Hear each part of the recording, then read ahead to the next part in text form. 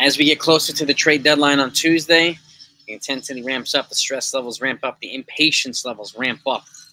Here's my next 5 picks predictions. Let's go.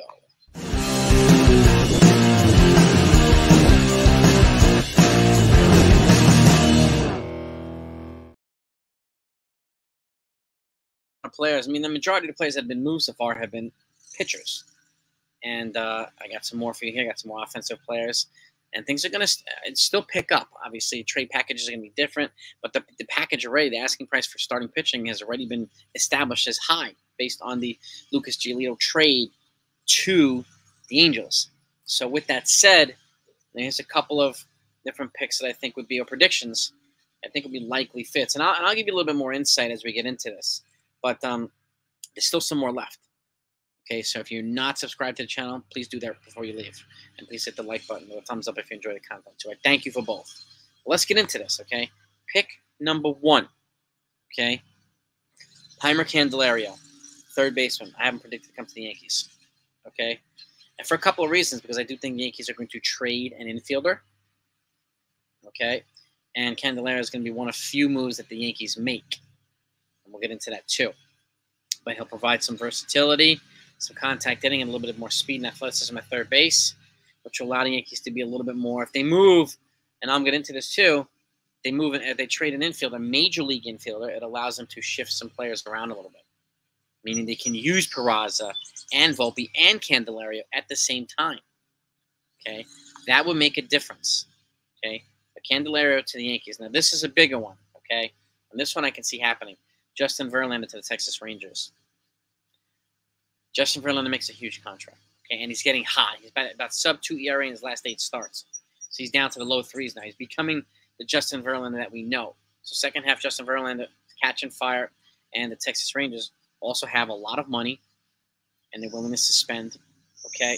And they need somebody at this level to replace Jacob deGrom, who's out this year, and next for Tommy John. So if you bring in a Justin Verlander, you know, it gives them that piece that they need to potentially keep the Astros out of the playoffs.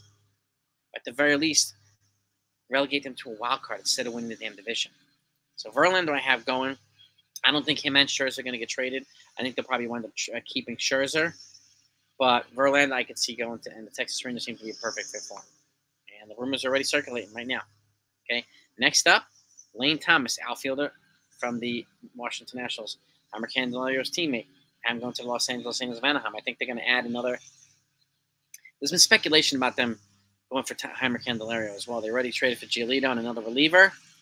I could see them bringing in another back because they need to do everything they can to keep Shohei Ohtani happy, okay, and Mike Trout happy and the rest of them. And if they're going to make a run, they got to bring as many pieces as they can. Do I think Lane Thomas will be the only piece?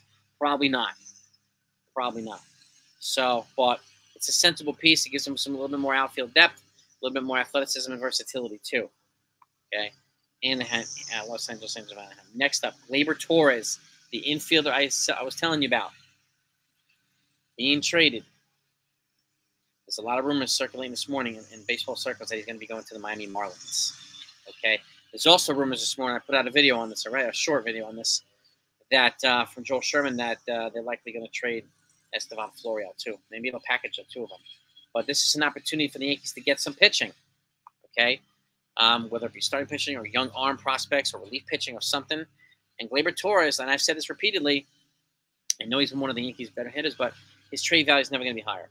And we're not trading him because we don't like him. We're trading him because he has a lot of value and he can bring back pieces that the Yankees need. And the Yankees can replace him. Okay? They can replace him. And that's key. That's absolutely key.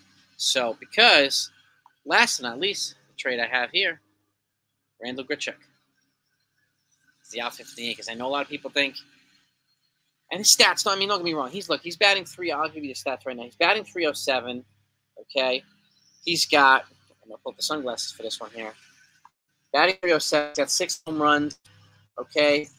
And he's not an elite defender like Cody Bellinger. And a lot of people want Cody Bellinger. Cody Bellinger's batting .317 with 15 home runs and a 2.9 WAR. Grichuk has just under a 1 WAR. So, yes, it's a little bit of a different player. But again, I tiered it with the outfielders with the Yankees. The premier name to get is Juan Soto. If you can't get him, Cody Bellinger's off a great season. He's just below a Juan Soto type player.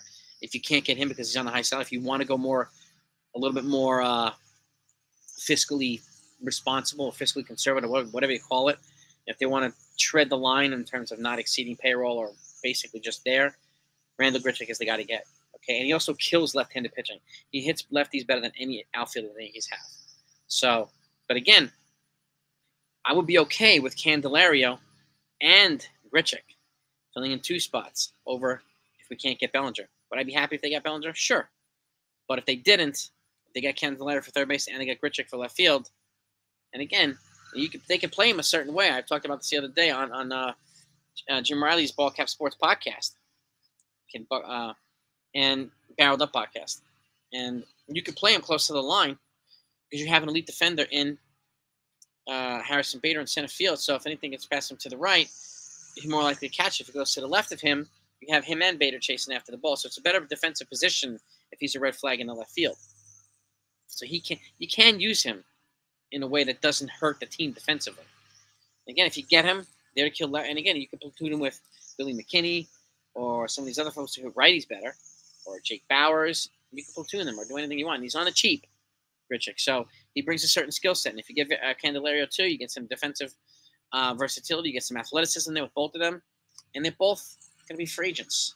So they're not really, hurting themselves long-term here. So those are my trades, okay? My trade predictions, I should say. Now, these aren't proposals. I think if the teams make these trades, these are likely going to be the destinations that go there. I put out 3 other videos already, so if you haven't taken a look at those, take a look at them. Got other players, a lot of big players, and there's still more to come. So that's what I got for you today. And if anything else comes out, you're going to get it here. You know that. What we know about now is the last piece before I go is Aaron Judge is predicted to be activated today against the Orioles. They're in Camden now. So it's not going to be 100%. He's acknowledged it. Everybody knows this. But I'll take 80% of Judge over 100% of most other players. So, but they have to be smart here. Don't risk another setback or even a longer one. If he's not playing well, decide to have surgery, please. Okay, so, and again, I think maybe this is one reason why they're going to try to see him play him here, because if he's okay, then maybe they don't need to make a bigger move in the outfield. But I've said this yesterday too, like with or without Judge, they still need 2 bats. Yankees, they still need 2 bats, and they need to go focus on pitching too. They need a starter and the reliever. Period. You can see the bullpen guys getting taxed. The guys that were more reliable are not as reliable now because they're gassed. So they need to address certain areas. So if I'm them, please call Pittsburgh. Please ask them about David Bednar and Mitch Keller. They're both under control until 2026. And you get your closer right there, and you get another starter you can add to the rotation behind Cole, Rodon, and maybe this is an opportunity too because I've mentioned before that the pitching prices are high, right? Well, this is an opportunity from the shop, Domingo Germán, shop Luis Severino. Maybe they won't get a ton or a king's ransom, but they could get a better package than we thought of before. So I would keep that in mind as well. Keep our eyes on that too. So have a great day, everybody. Talk to you next time.